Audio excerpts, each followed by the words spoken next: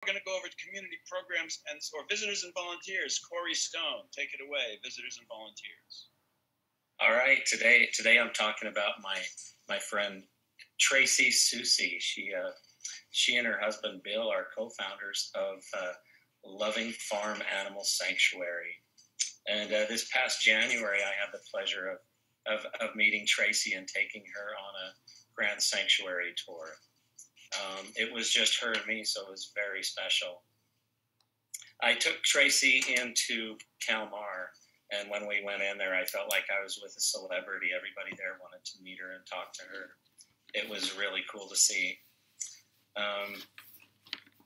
The first time Tracey visited here was in 2001. She got a mailer about best friends and came to visit, where her and Bill developed a friendship with some of the founders, including Faith Maloney, who sits on her advisory board, which is pretty cool.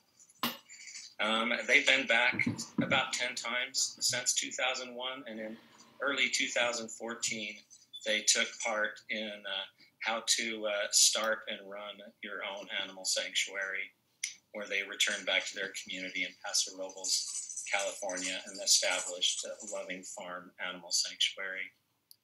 They're a Loving Farm Animal Sanctuary.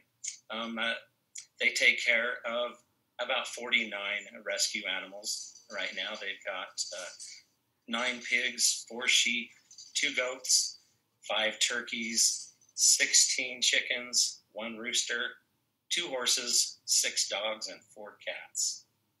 Tracey focuses on educating people about the attitudes of animals suffering in the animal ag industry. Loving Farm encourages veganism to help the animals, the planet, and our own health.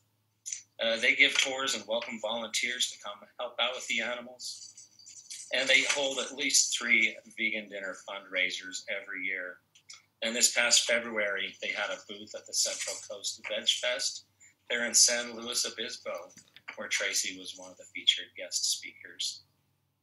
Their mission statement goes as to protect and care for farmed animals and cats and dogs who have been neglected, abused, and abandoned, to educate the public and influence change on compassionate treatment of animals and the environment by encouraging a plant-based lifestyle. One of the pigs who lives there, as you can see on that picture, her name is Luna. Eating pigs is lunacy, it says. Luna came to Loving Farm via a brave young woman named Catherine, who was taking part in a program through FFA. It's a Future Farmers of America program. And in this program, young people raise and bond with animals, with the end result of selling them at the fair and sending them off to slaughter. This was a disturbing thought to Catherine, who raised Luna, and she did not want that to happen. And once she contacted Tracey, she knew that Luna would be saved and have a good life. And in July 2019, Luna moved in to Loving Farm Animal Sanctuary with the rest of her rescue family. If any of you want to know more about Loving Farm, you can find them on Facebook and Instagram. And you can also visit their webpage at lovingfarm.org. Corey, thank you. You're welcome. Beautiful little pig. Thank you. I know, right? Yeah.